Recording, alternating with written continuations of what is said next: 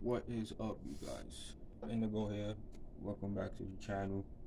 I hope you guys are having a good day. This is your NXT Great American Bash review.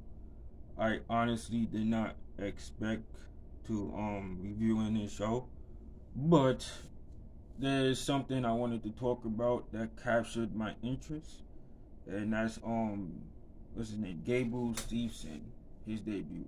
We're gonna talk about it. Please like the video, comment.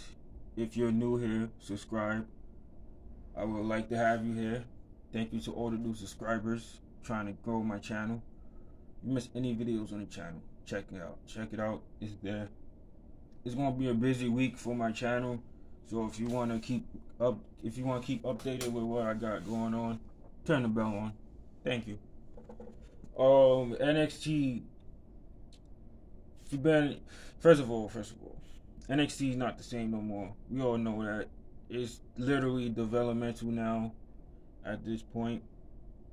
But there's still people there that, well, I should say there's people there that I do see, I do see them being successful on the main roster.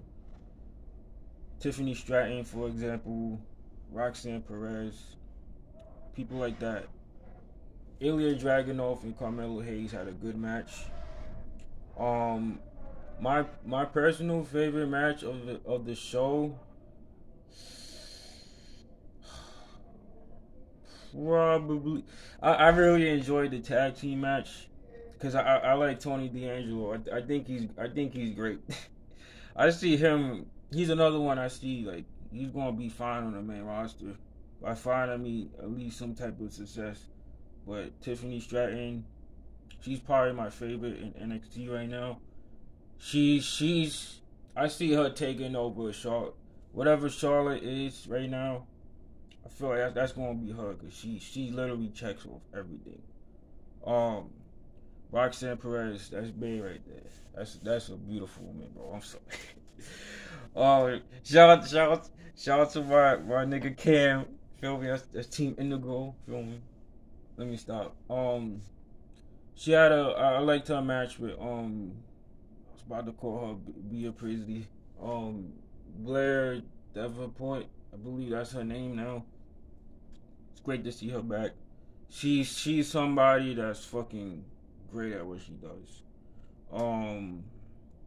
Judgment Day.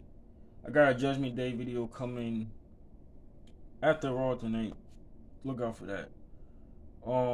Triple threat match, Dominik, Mustafa Ali, and Wesley. I thought this was okay. Judgment Day is not pulling the numbers. I don't know why they are on NXT. Sometimes they on SmackDown. Sometimes, if it was up to Vince, they would be on TV every day of the week. But Gable Steveson versus Baron Corbin. Not a strong debut in my opinion.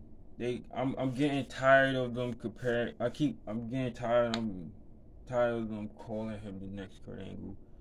I'm just tired of hearing of so and so is the next so and so. That needs to stop because these people are one of a kind. Can't just duplicate that. There's not going to be a next insert legend. Like that needs to stop. These people, I'm pretty sure they want to develop their own shit. They don't want to be looked at as the next so-and-so. But I would say this. I grew up in the Attitude Era. I saw Kurt Angle when he first came in. They was gonna have him as a babyface, but Vince was smart.